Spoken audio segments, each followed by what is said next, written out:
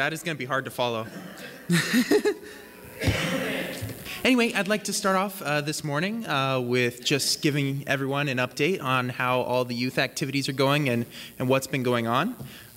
We've been doing a lot of stuff on Wednesdays. This past Wednesday, we had a volleyball and a chili dog night. We had a pretty good turnout for that. We had 25 people come, and a lot of them had never even been to a church before, so that was really awesome.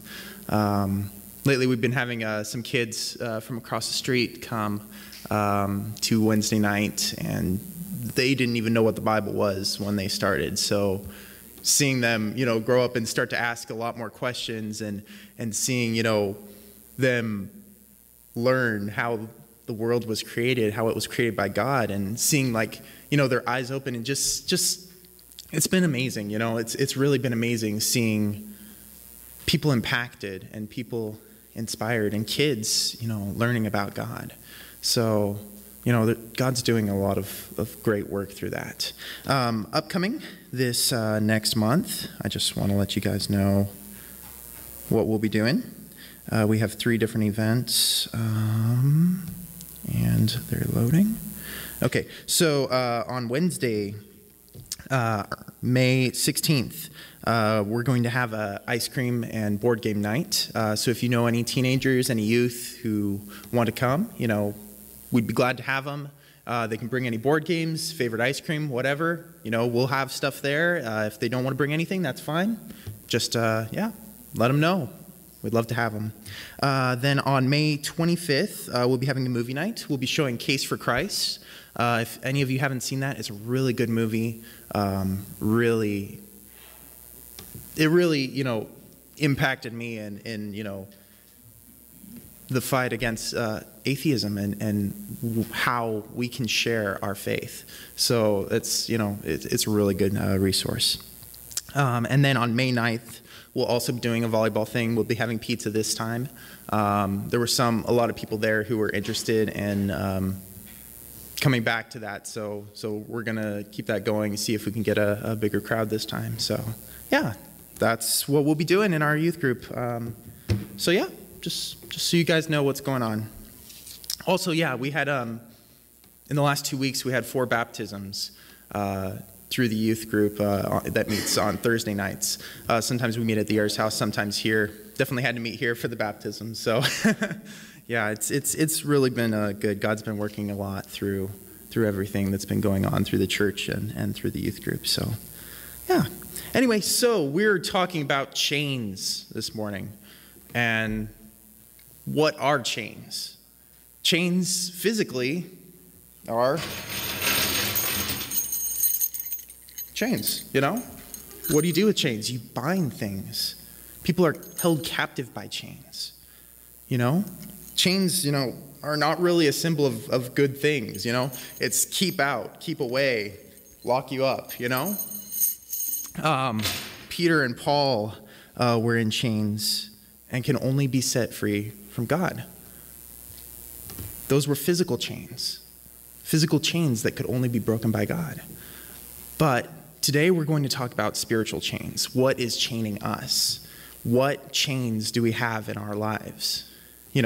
Today we live in America. This is the freest country in the world. So we're thinking chains, I don't have chains. But we all have chains. We have spiritual chains. Chains that you can't see. Chains that hold us back.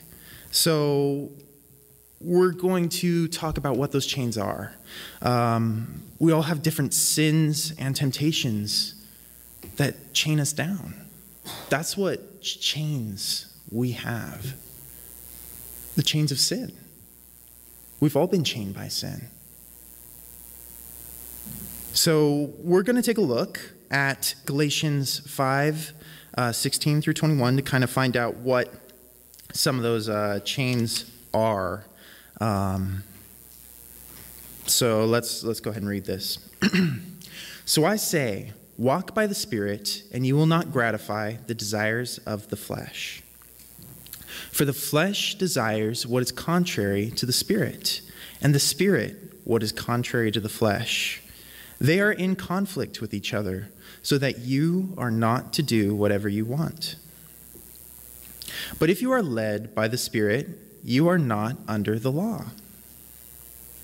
The acts of the flesh are obvious: sexual immorality, impurity, and debauchery, idolatry and witchcraft, hatred, discord, jealousy, fits of rage, selfish ambition, dissensions, factions, and envy, drunkenness, orgies, and the like. I warn you, as I did before, that those who live like this will not inherit the kingdom of God. So the spiritual chains that face everyone today are, as it said there in the first part of that, the desires of the flesh. So we're going to take a look at these, and go through them. What are the desires of the flesh? What are the things that chain us down? So in that first one, sexual immorality, it's so prevalent in today, No matter where you go, you see evidence that we as society, everyone is chained by sexual immorality. There's lust, adultery, pornography. You can't even walk through the mall without seeing evidence of the sexual immorality going on today. It's horrible. It's something that has so changed society. This is something that Satan has pushed into the face of everyone and made a huge temptation. It's one of the biggest chains that we face. The next one, impurity. When we look at impurity, that's performing immoral acts. That's basically performing anything mentioned in here, impurity, uncleanliness. The next one, debauchery. Also, like idolatry, putting something else before God. Now this one, it's also kind of hard to see sometimes, where anything in our lives that is bigger than God can be a source of idolatry. It could be friends, it could be food, it could be drink, it could be anything. Anything that we put in our lives higher than God is idolatry. It doesn't necessarily have to mean that we're fashioning an idol for ourselves out of wood or stone or anything.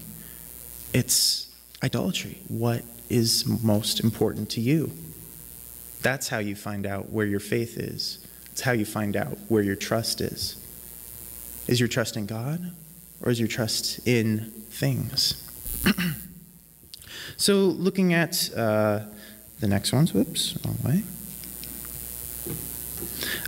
Witchcraft. Now that one also doesn't really affect a lot of us, but I have seen in churches where it has.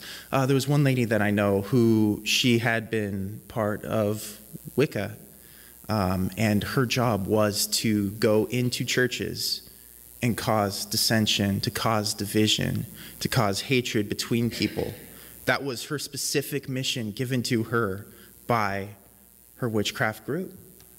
And, through Christ, she overcame that, and she actually got saved. But, we may think, oh, witchcraft, that's not something. But it is something that can find its way into churches. It can find its way into life. It's still going on. Going to hatred. Hatred, everyone knows what hatred is. And, even Jesus said, hating your brother is akin to murder. We don't want to hate. Jesus never gave us a spirit of hate. He gave us a spirit of love. Discord, jealousy, fits of rage, selfish ambition, dissensions, factions, all these things that are chains that are holding us back. Envy, drunkenness. I know in a lot of people, alcohol and addiction can be a huge chain, something that can keep them from the relationship with God and keep them from the relationship with their family, with their friends. I've seen that a lot. It's, you walk downtown Exeter, there's 3 bars right across the street from each other. It's very prevalent. So with all these different chains, these different sizes, different shapes, different colors, different, lengths, all these chains bind people. They bind us. They weigh us down. And we may think, oh, well, that person has more chains than I do. That person struggles with more things than I do. Just because somebody has 100 chains and you have one, you're both equally stuck.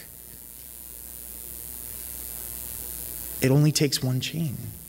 It only takes one sin to separate us from God. And so we're going to get to our second point. What do our chains do?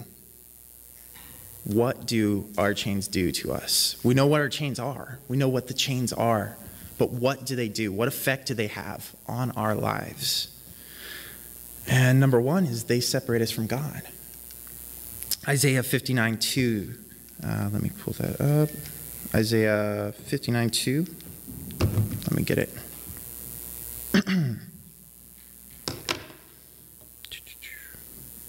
Yeah, it separates us from God. Our chains separate us from God because God is perfect and holy and cannot tolerate sin.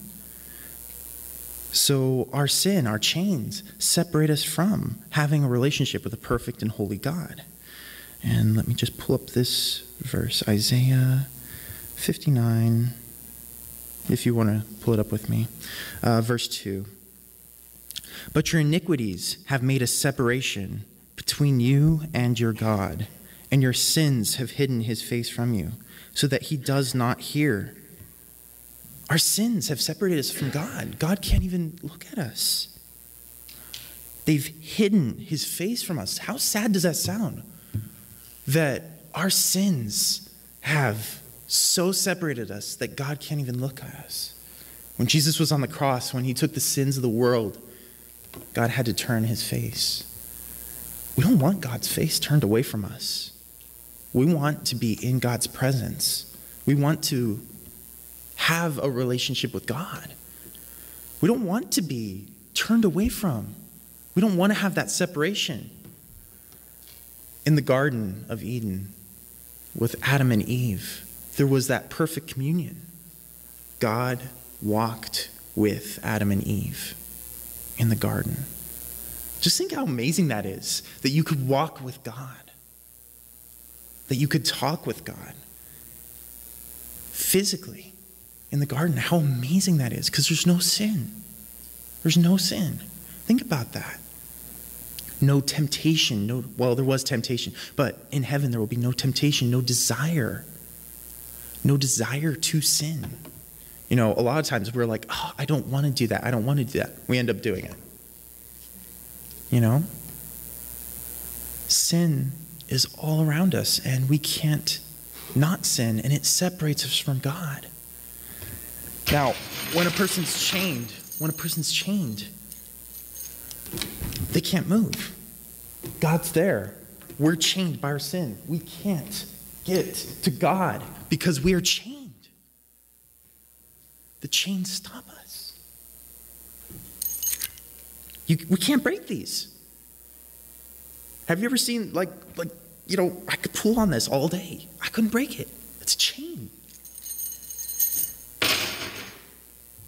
So that's the number one thing that chains do. They separate us from God.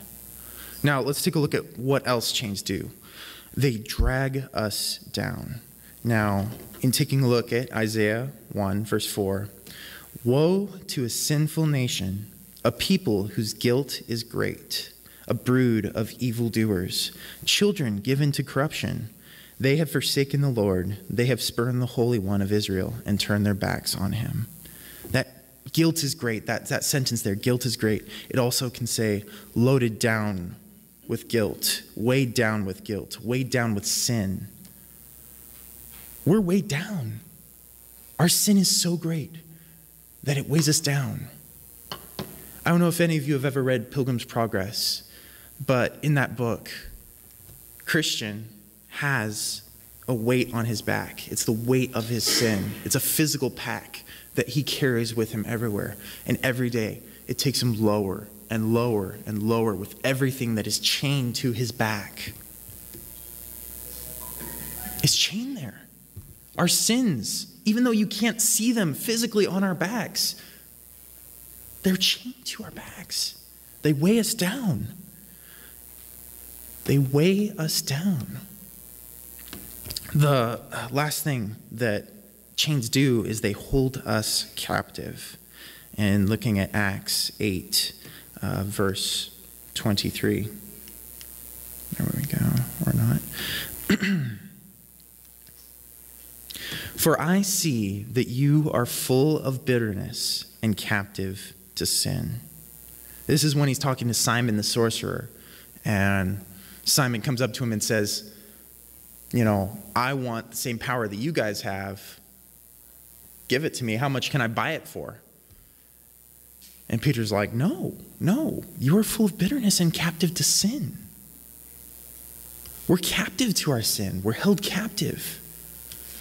Just like chains, we're held captive to our sin. It's strapped to us. We're strapped to it. We can't move ourselves from it. We're taken captive by the things that we do, by the sins that we commit, by the temptations that we give into. We're held captive by them. We're also going to look at John 8, verse 34.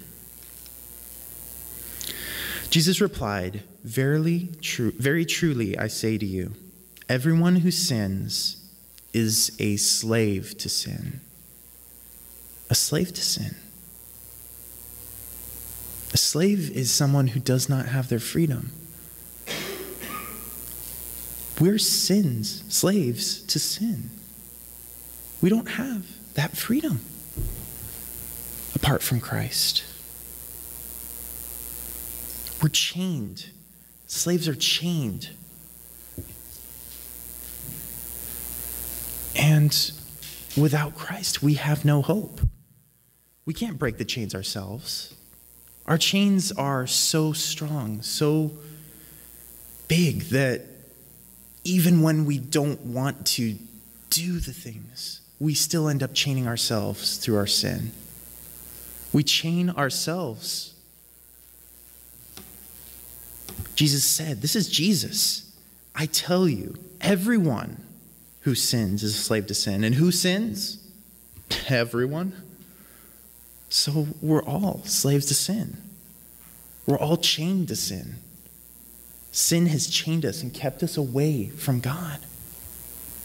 And the chains just keep on growing and growing and adding and weighing us down until they're just so heavy and so big and we're weighed down by so many that what hope do we have? What hope do we have? So that's the big question is, what hope do we have? How do we get rid of our chains? We can't. We can't get rid of our chains. Not on our own. To get rid of our chains, we need the key. To unlock chains, secured with a padlock, you need a key to open up the chains. You need a key to be free. So what is the key? What is that key? What is the key that God has given us, that God sent down? John 14:6, and this is Jesus talking. Jesus answered, I am the way, the truth, and the life. No one comes to the Father except through me. Right there, that's the key. Jesus is the key. Jesus is the only key. He says right there, no one comes to the Father except through me. That's the one way. We have hope. We have hope of getting rid of the chains because Jesus has given us that hope. Jesus came down. He lived a perfect life. He died on the cross for our sins. He took our sins. He took our chains. He died on the cross and took our chains with him so that we didn't have to go to hell. We didn't have to be dragged down by our chains. We didn't have to have that separation. We don't have to be weighed down because of what Jesus did.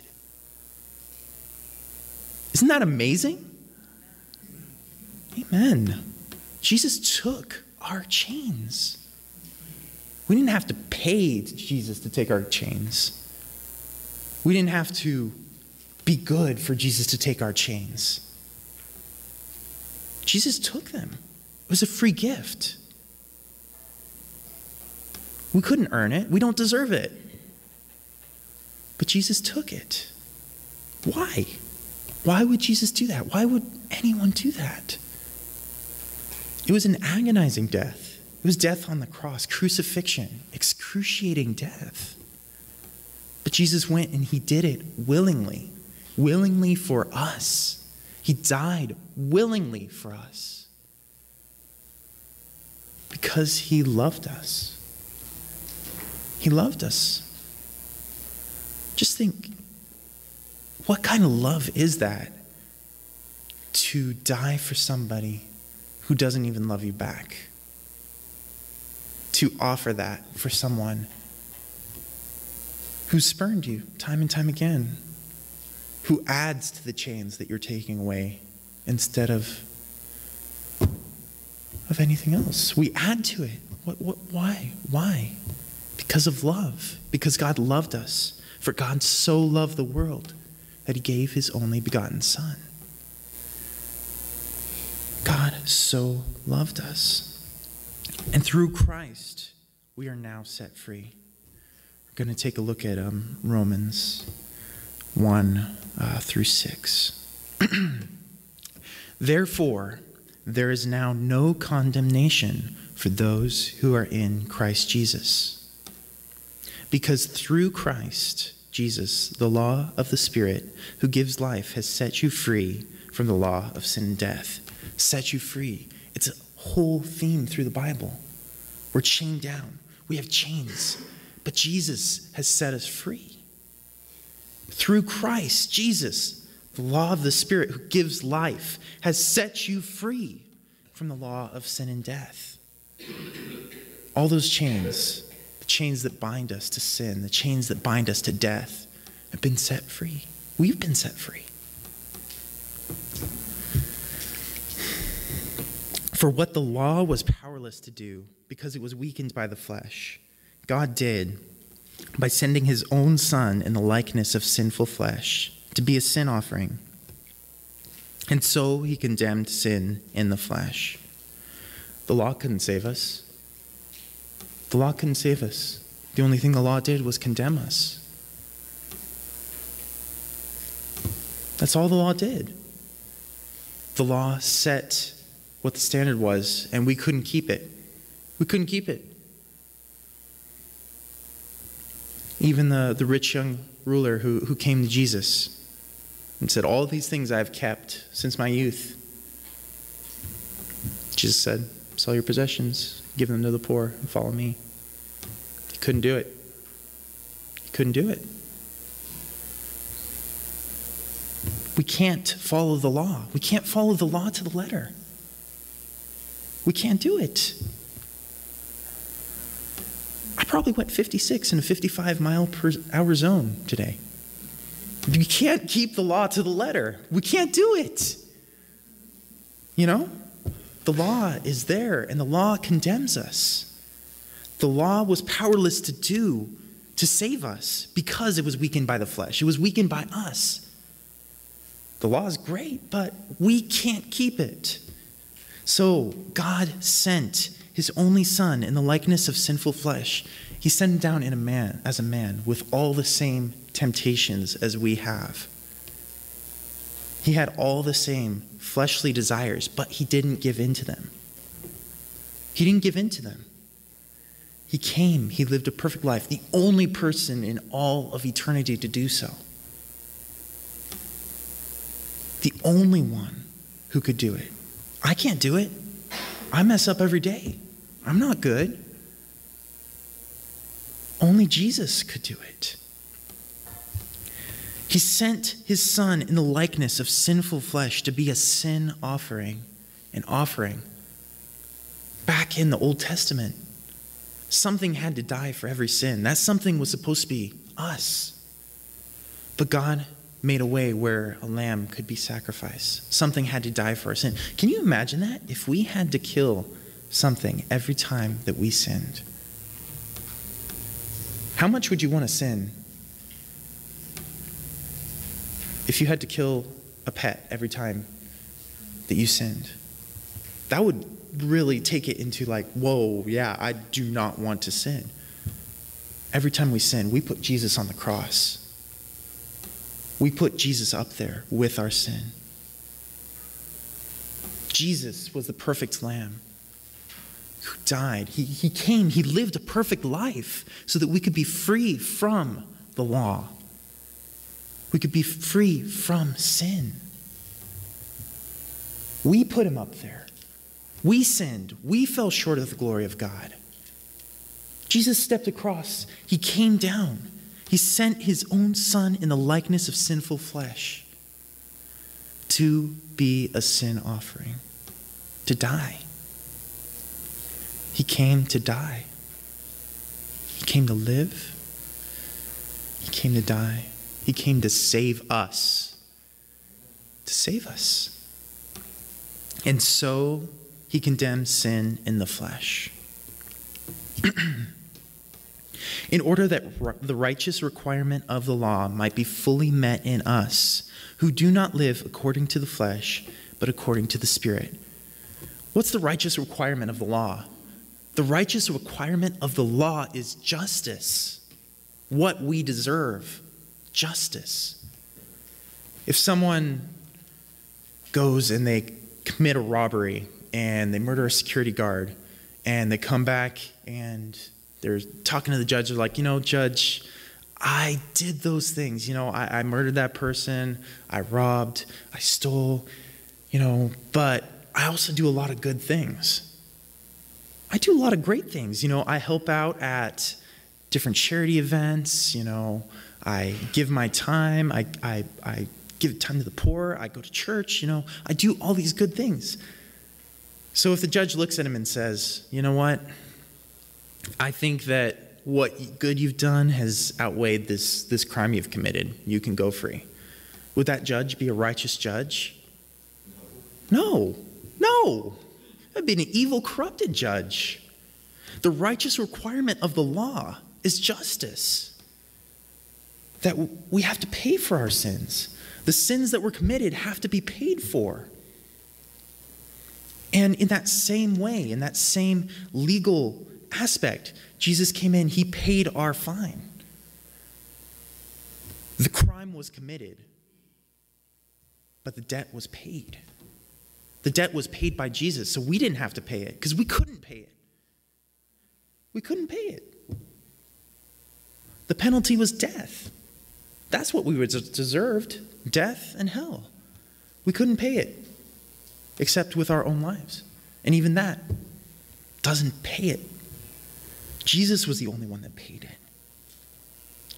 The requirement of the law, the righteous requirement of the law, justice, might be fully met in us because Jesus stepped in. Who do not live according to the flesh, but according to the Spirit. We're not chained to the flesh anymore. We're chained to God. We're with God. We're on God's side now. Isn't that amazing?